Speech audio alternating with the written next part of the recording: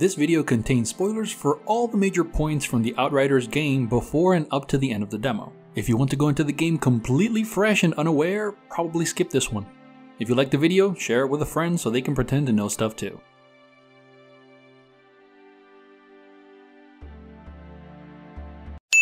Let's start there. Time to rewind to the far-off land of 2034. Earth was in pretty bad shape. All the pollution and constant bombings had really done a number on the old gal, and she was sort of done with the abuse.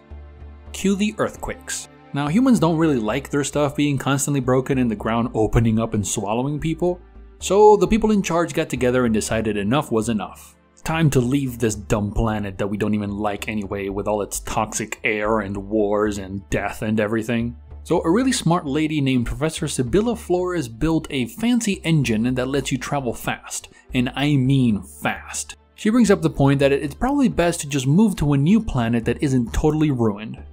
Luckily, there is one just down the road by the name of Enoch. So, like college students that already lost a deposit in their apartment, we decide fixing things isn't worth it and we should just instead skedaddle. Escaping a doomed planet is expensive and pretty complicated to arrange, so the is put into place. They put into initiative the Outriders. Badass bad boys and girls who are lean, mean, and ready to rescue anyone. Mostly. While they're doing that, the rest of the ECA started working on the way out. Two ships are built, the Flores, yes like the lady, and the Caravel. Caravel. That. Cut to 2076. Caravel. Is supposed to leave the planet before the Flores, taking with it most of the Outriders. The day of the launch arrives. All of the Outriders, the heroes of the planet, are boarded and prepared to go. All sights are set on the future. Humanity's last hope soars into the sky towards a new frontier. And then they blow up. Everyone on board dies. The Florist, however, does not blow up. Unfortunately, even as big as it is, it can only carry about 500,000 people, which is a lot less than Earth holds. So those that are left behind sort of start to riot and bring the ship down. Luckily, those that are set to leave do make it on board and the ship sets off. And we're back to the present. On Enoch. Home sweet home. We land. It's nice. It's green. We start running it over with our big trucks. We're an Outrider. Part of the second wave of recruits after the original, well, you know. The mission is to find beacons that we sent beforehand to make sure this place is as nice as the brochure said it was. Now let's meet the crew that will help us on this epic quest. First off, Captain Jack, the leader of the new Outriders on Enoch. He has a cool hat and his sweet mustache. Don't get attached. Jacob, the sourpuss Polish engineer that keeps our vehicles going and drinks our booze. Shira, the smart young ECA scientist who is here to read charts and computers and be smart.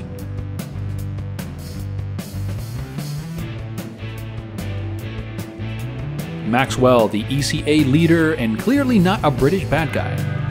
And a bunch of unimportant people.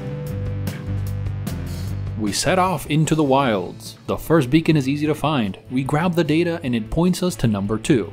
Maxwell tells us to get back to camp, but we're too much of a main character for that, so we go looking for the second beacon. While in the forest, one of our guys drinks some of the black pudding that was on the ground and gets sick. Way to go, Magnus. We find the pod, but it turns out it's actually relaying a signal from somewhere else on the planet, which is impossible because we're the only people here. The hard drive is fried though, so we write down the frequencies with permanent Sharpie and head back. Soon after, the sky explodes, and surprisingly precise and plot-driven lightning starts to take out our crew one by one. We watch our dear friend, what's-her-face, get zipped out of existence, which causes us to make this noise. Jacob uses his years of technical training to restart the truck, and we make an escape back to camp.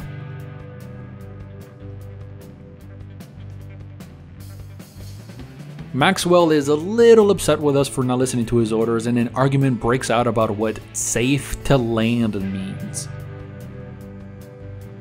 We notice things are starting to heat up. but before we can say anything, Maxwell makes a mind-blowing argument that leaves Jack speechless. The glorious leader then tries to make a quick exit, having clearly won the discussion. However, we follow suit with a counterpoint that really brings down the forest.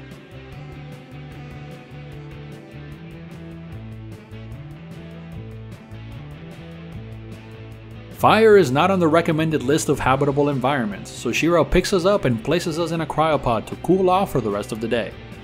She forgets to set an alarm and we get Philip J. fried forward a bit longer than intended.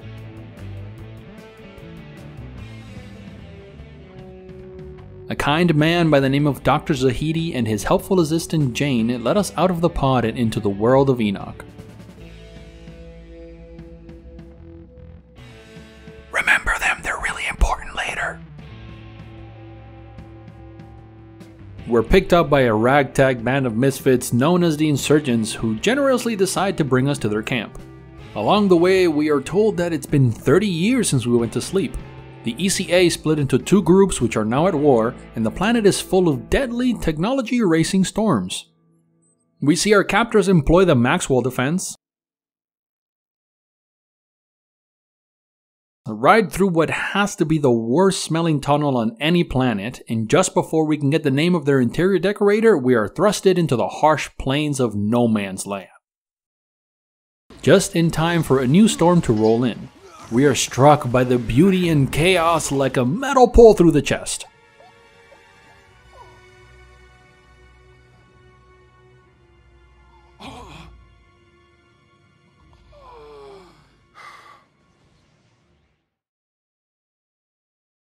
After we compose ourselves, we find that death is not so easy, and we have been imbued with the power to command one of the four basic elements: earth, fire, time, guns.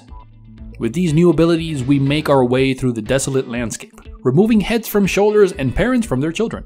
We reach the other side and come across a man in a trench coat named Seth. Initially, he tries to kill us, but then recognizes that we are the main character, and so he leaves us alone and helps us get to safety.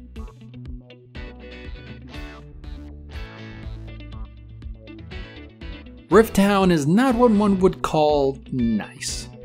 Still, it's better than most of the outside and comparatively safe from the storms and insurgents.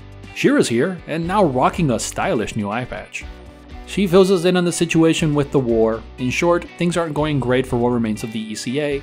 Supplies are low, the insurgents have greater means, and to top it all off, Jacob has been captured. We head towards the underground, playing a rather extreme knock-knock joke on the guard, and then making our way through, putting our new powers to use. We find the old man and bring him back to Rifttown for a long overdue reunion. After returning, She-Ra continues to forget the words thank you and instead fills us in on this new power and accompanying responsibility. We are now an altered, a human changed by the storm. Upside is we're basically unkillable. Downside is another altered can kill us. Further downside is the enemy has a lot of altereds.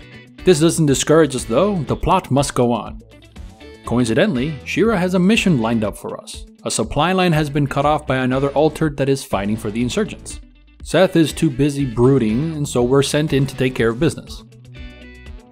After a leisurely walk through fields of corpses and bombarded structures, we find ourselves at the electrical tower. Gauze, the altered we're here to kill, makes an admittedly impressive entry.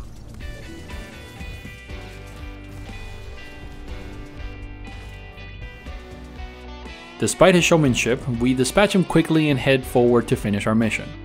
Seth's here again, apparently enjoying the show. He gives us several vague clues about what's going to happen later in the story and berates us for helping the ECA. Then he leaves. We open the path, don't get that legendary drop again, and then return to camp. Jacob has packed his things and we are rejoined with Jane, remember her? Who is now on a mission to find Dr. Zahidi, who has been captured and in need of rescuing. Zahidi is one of the only people left that can track the mysterious signal we found in the jungle. Thankfully, that permanent Sharpie is made to last and we still have the frequency needed to help find it. We are now set to venture out of Rifttown and into the looming and treacherous world of Enoch. Hello everyone. First off, I want to say a big thank you for helping us get to 1,000 subs. This is a great milestone for the channel and I'm looking forward to watching it grow more. This video is pretty different from my usual stuff. I wanted to have some fun with it, and I would generally like some feedback on the format. If it's something you guys enjoy, let me know and I might make more in the future. As always, friendly reminder to do all the supporting things. It really helps me out.